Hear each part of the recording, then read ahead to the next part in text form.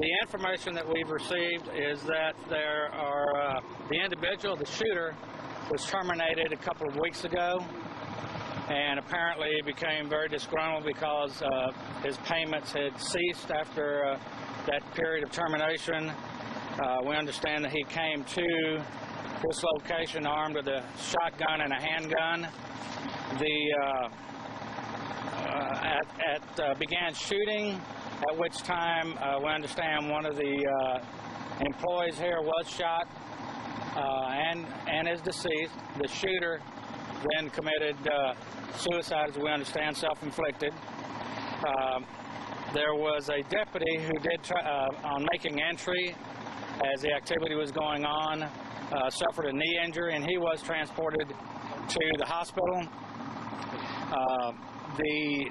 There are two employees that suffered injuries, but they were from shrapnel or debris that was flying as a result of the shooting.